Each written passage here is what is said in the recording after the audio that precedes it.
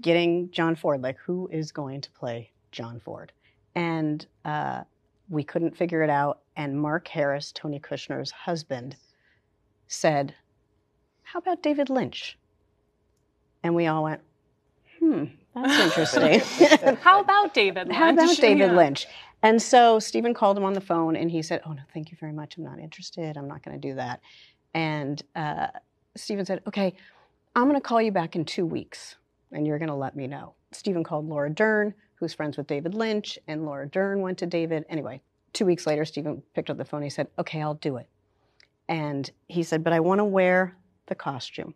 I want you to send me the costume. I'd like to wear it for 2 weeks. So our costume designer sent his costume, put it on his doorstep. He put it on. We never saw him on set until the day he shot. He showed up in his costume. It was well worn.